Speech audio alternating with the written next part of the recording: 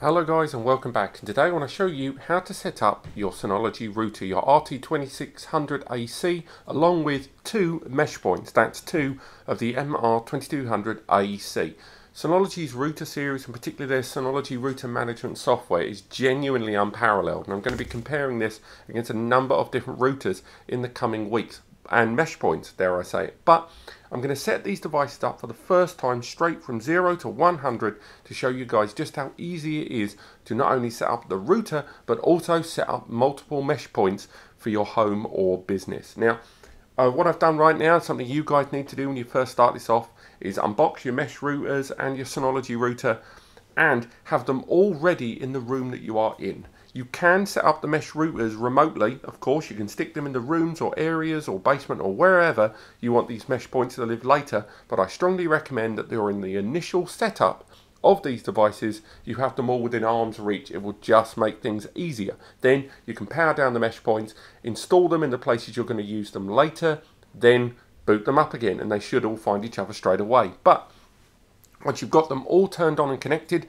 leave them running for about 2 to 3 minutes.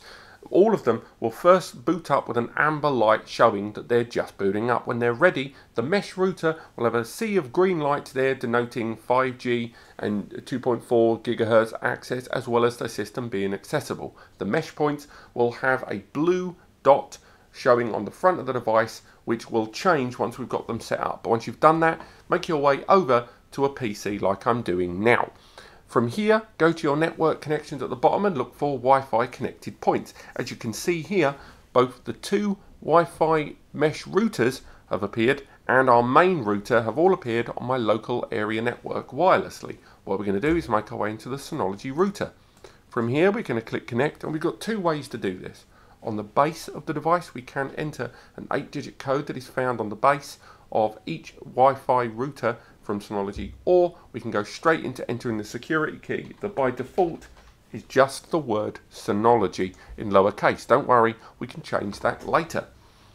As soon as we've done that, the device will appear with some pop-ups here on our screen, and what we want to do is either head over to find.synology.com or the automatic pop-up that will happen when we connect to the device here, which will allow us to set up our initial primary router, the RT2600ac, for the first time. So let's get started.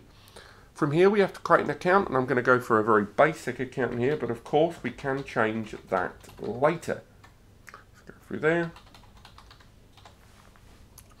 And it will just tell us how terrible my password is there. Don't worry, once again you can change it. Click next and make your way onto the next screen.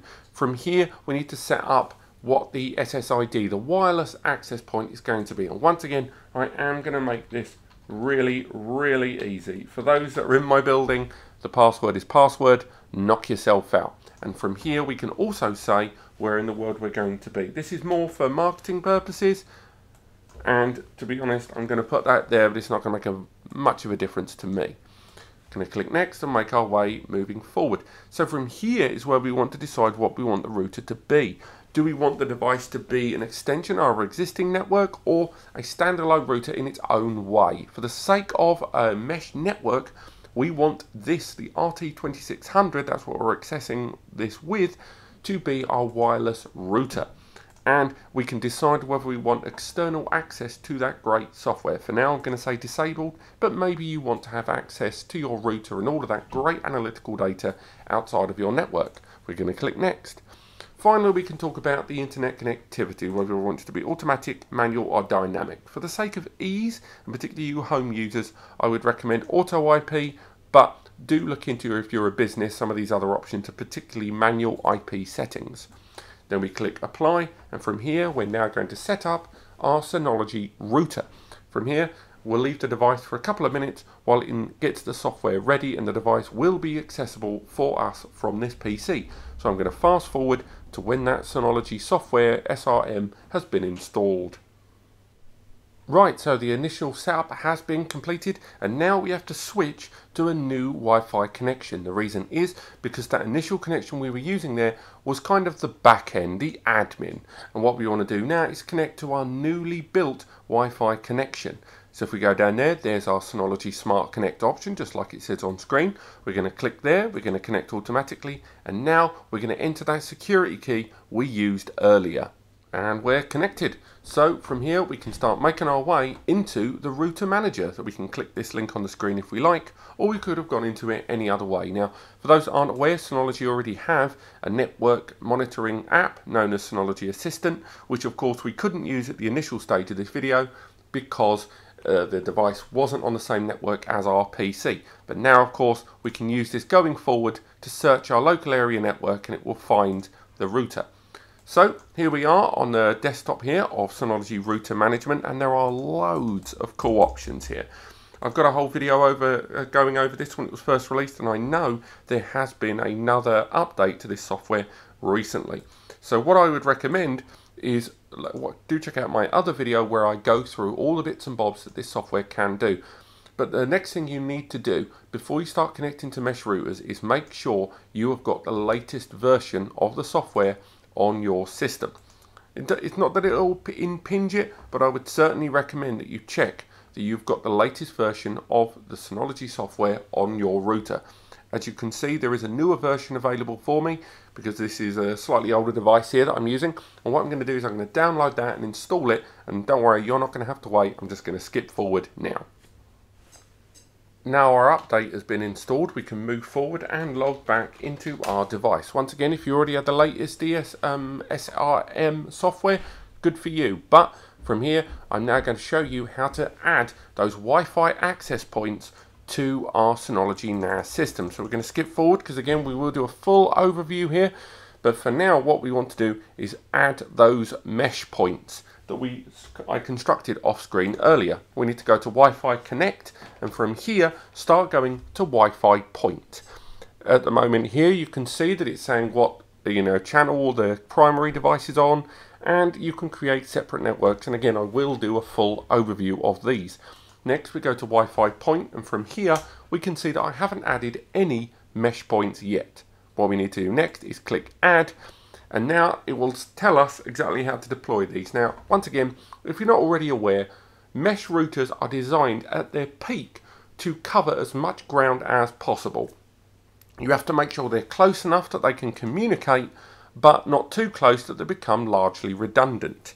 Now, that was kind of the main reason I wanted to do all the setup as close as possible in one room at the initial setup before you disconnect these devices and scatter them across your home or office, because it's just easier to set this up now rather than find out you've set the device too far away for it to be found. So from here we click Next, and as I mentioned earlier, make sure you had the device turned on for a while so that the blue light was showing, which is what these two mesh routers are doing right here in front of me. We'll go from here, and we're just telling it that our Wi-Fi access points are ready, and then the device will start searching the new local area network created by our Synology RT2600, and as you can see, it has found both of those mesh routers, and as you can also see, they've been on for exactly the same length of time.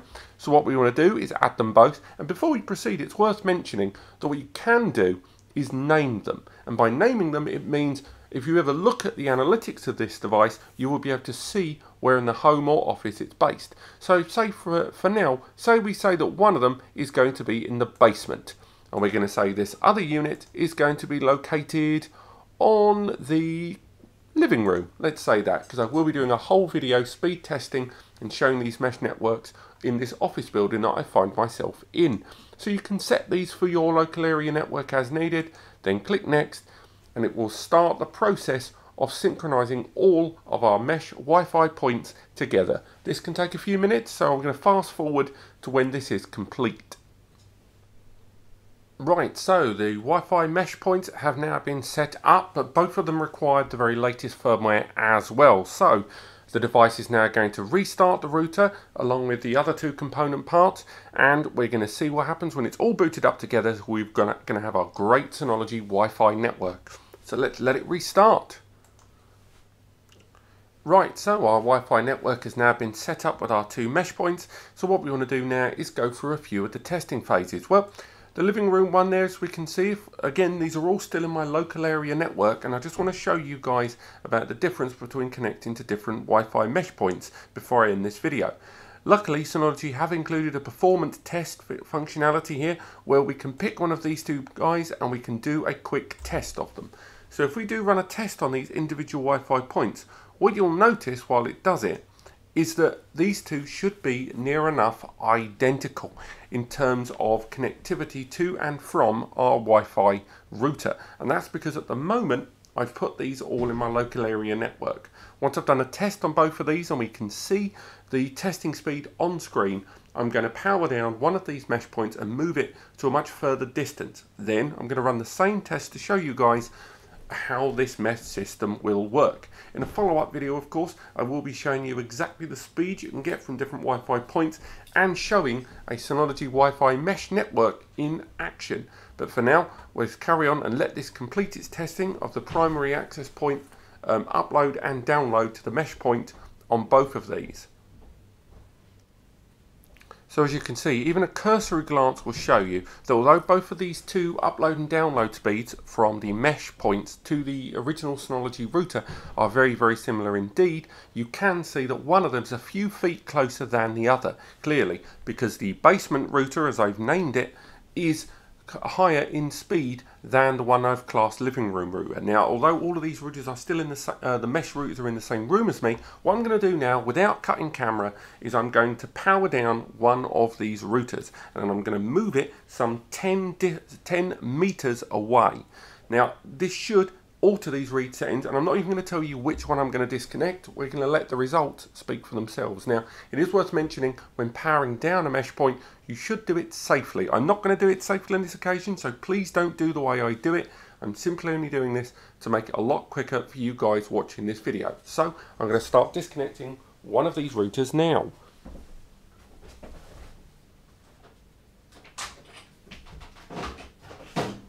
Cool, one router has been disconnected. I'm now going to let the device power up in around 10 meters away.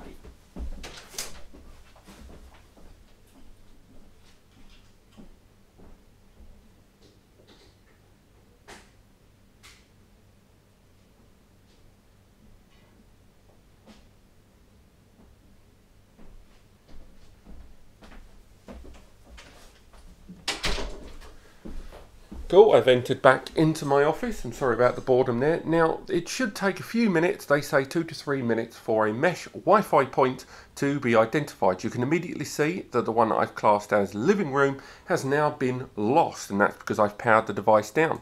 If we go back to the main unit interface here, you can see that the living room Wi-Fi point is no longer showing. Now, between me and about 10 meters away, where I've now plugged in and powered on the Wi-Fi mesh point, is about 2 thin walls, so that may even affect the results as well. But I just wanted to show you guys just how straightforward and easy it is to set this device up in your local office or home, and then distribute them around your local area network and then power them up again. They should find each other straight away. I'm just going to fast forward a little bit, because rather than have you guys waiting around for 2 to 3 minutes, it'll probably be a lot more interesting to skip forward when the device is found. And boom, there it is. It's found the living room Wi-Fi point, that mesh Mr2200ac, and it is now re-adding it automatically to our mesh network. As you can see, it's just in the process of doing it, and that's how easy it is to set up a Synology Wi-Fi mesh network, as well as just move them around without worrying too much about if the power fails. So I'm going to leave that to connect that up, and then we're going to do another Wi-Fi performance test of our mesh router to show exactly what the difference is. So there's the living room there. We're going to go back into those Wi-Fi settings, and this time we're going to run the same test. There's our previous speed test there, but let's see what the performance is. And there you go, it's been found. The Wi-Fi network is still intact, and we can move around these Wi-Fi points later as we see fit. I'm going to wrap things up here. I'm going to be doing a full overview of this software along with some other Wi-Fi bits and bobs, along with speed tests and walking test along with power results, speed test and upload test in future videos, as well as comparing against the brand new Linksy series of Wi-Fi mesh routers and of course Google Wi-Fi in the coming weeks. Thank you so much for watching. I hope you've enjoyed this. If you've got any questions about the perfect mesh Wi-Fi network for you, do let me know. But otherwise, thank you so much for watching. I'm going to wrap things up. Cheerio, click like and subscribe, and I'll see you next time.